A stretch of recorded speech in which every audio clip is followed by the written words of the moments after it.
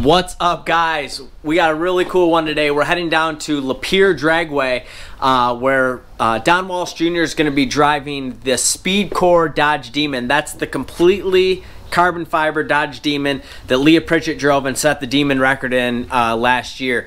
So the car's here.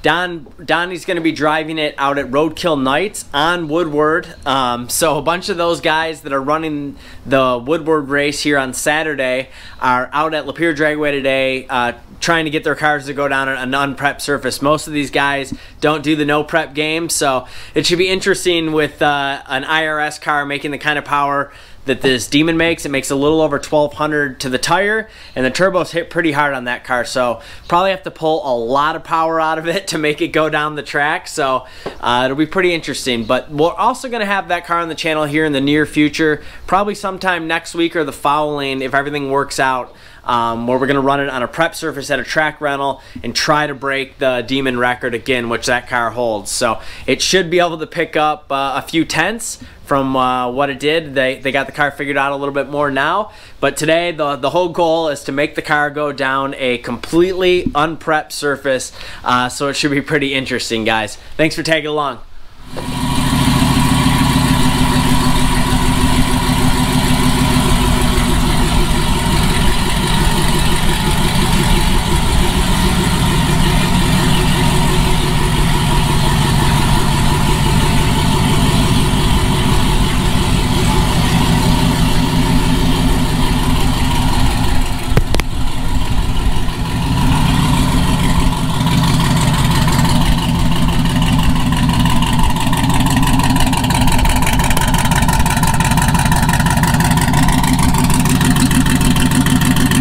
Guys, we are out at Lapeer Dragway, and the car behind me is something really special. This is the Speedkore all carbon fiber record-setting Dodge Demon. The entire car is built out of carbon fiber, big twin turbos on it, runs on E85. So we're gonna kind of follow this car through the day, run it down the track a bunch of times. Don Walsh Jr. is gonna be driving it. We'll see what the track conditions look like. I'm not sure that they're there right now to. So you can see everything's carbon, even the bumper. The turbos live right up here in the bumper on this thing.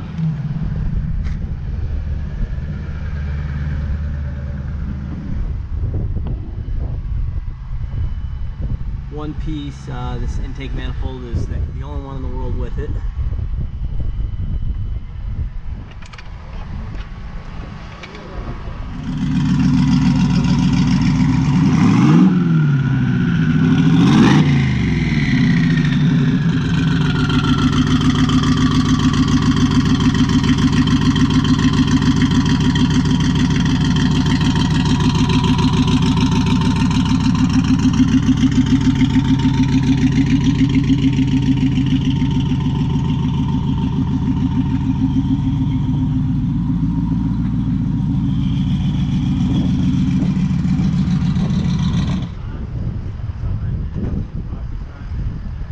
That manifold is just so cool. They made. So do you use that manifold on your the other ones you build? We're actually making other ones out of billet. That one's cast. That okay. Was the first, you know, like the test. But when you build a turbo car, it essentially has the same setup. Yeah. Yep. Tile blow off valve. Unopened motor. That's just crazy. 100%. 12. What it? 1217 at the tire. 1217 at the tire. Unopened motor. Turbo life. Are you having the Whipple ones live at that power level? They don't make that much. Yeah. At the same boost level, we're making closer to 1,000, high 900s. You know, right. It takes to make this same power. It takes almost 30 pounds. Wow. What's the name of your shop? I'll put it on there. Gearhead Fabrications. Gearhead Fabrications. They are in where in Florida? Jensen Beach, Florida. Jensen Beach, Florida. For all you Mopar guys. Build you one of these. What do you do the most of? Whipples conversions or what? We do a lot of Whipples, mostly Hellcats. Yeah. A lot of Hellcat Demon situations. Pulleys, tunes, that type of thing. Sure. And turbos. So you'll make this kit for other cars? I will. Okay. Yeah. We do custom turbo kits from race cars to street cars. Just had a rain shower come through here right as we were about to go up to the staging lanes, so we are in probably a 1 hour holding pattern now. Everyone's wiping off cars. Total bummer. But we got all day. Sun is now shining, so hopefully we will get to the action here soon.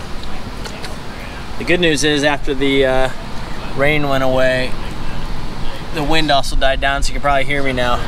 This is the guy who built the turbo kit on the car, Gearhead Fabrications. He's actually here from Florida, right there. So definitely check out his shop if you're a Mopar guy to do specifically Dodges.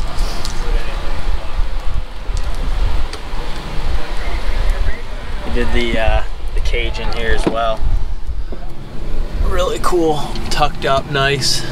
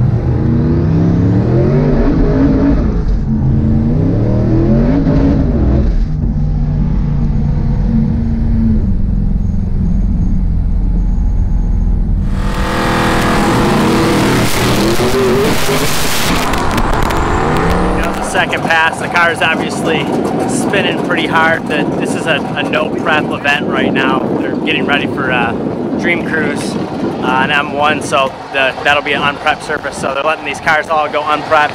I think they're going to prep one lane here in about a half hour. So hopefully we can get the car to at least make a full pass. Right now we're going to go turn it down a whole bunch and see if we can at least make a pass on the unprepped surface.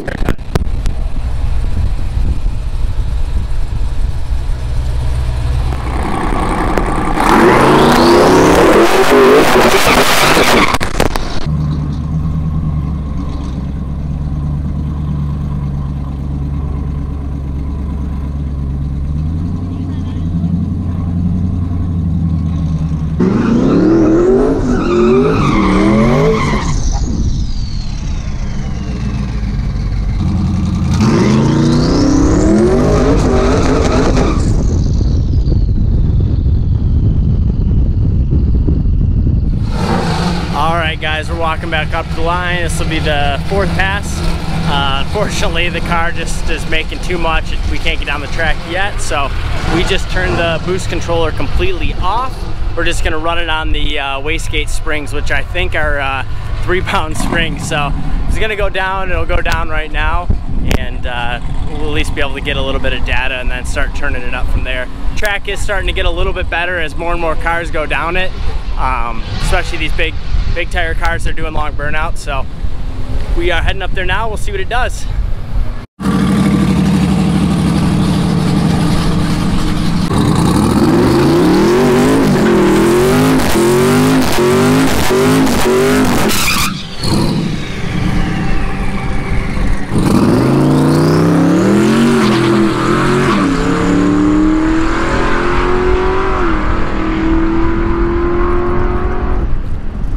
I went down there.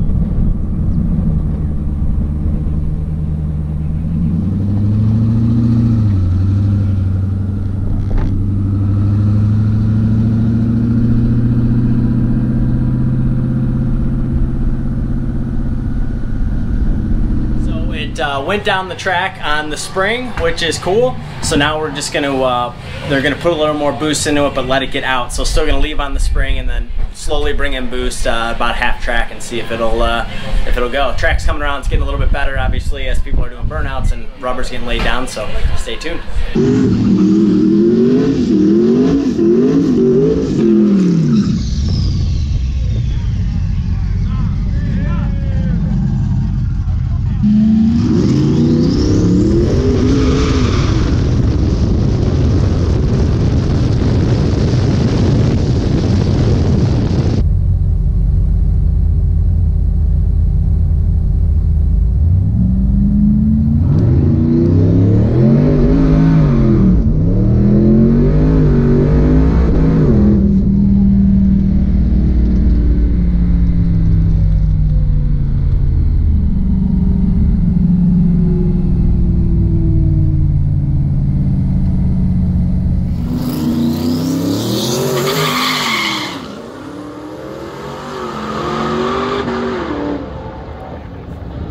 Still spinning.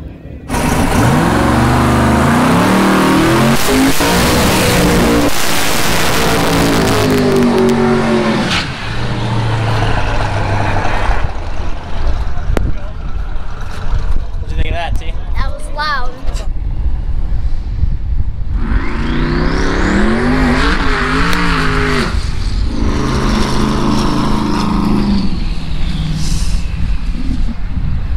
Well, guys, that pretty much sums up the day.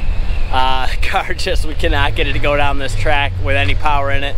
Went down on the spring, that one pass, which is kind of what we needed to figure out what power level it needs to be at to work on Woodward. So that's kind of where we're gonna leave it for today. All right, guys, we're back at the house. I wasn't sure I was even gonna shoot this video once we got out there because the car was kind of a fail. Didn't really, you know, blow anyone's doors off, but I guess it was kind of the point of what today was, you know. My expectations were that it was going to go super fast just because it's capable of going fast, but that wasn't the point of today. The point of today was make it go down a unprepped surface. And I've been to a lot of drag strips and seen lots of different prep, and I have to say that was terrible. And that was the point. I mean, they had it was literally like glass out there. So some guys did get down it. We had to pull a lot of power out of that car. Basically, like I said, the only full pass it made was on the 3-pound wastegate springs. So we're talking the car was probably only making, you know, 600 horsepower or so at that level. But hey, it went down the track and we got really good data, so hopefully it'll do well on Saturday out at Roadkill on M1. I'm definitely going to shoot a lot of footage of that, and like I said in the intro, we will be running that car on a prep surface here in the near future. So if you're not subscribed, please do. If you are subscribed, definitely turn on your notification bell so you don't miss that. And I want to ask you guys, what kind of content do you like? So maybe comment down below. Do you like you know, this race car stuff? Do you like the build breakdowns? Tell me what you guys want to see and I'll try to do more of that. I did a couple point of view things, driving the car, you know, detailing cars. I do a lot of that. So comment down below, let me know what you want to see more of, and I'll do my best to keep it coming. You know, summer's still here in Michigan, so I'm going to shoot as much as I can while it is. So thanks for watching, guys. Peace!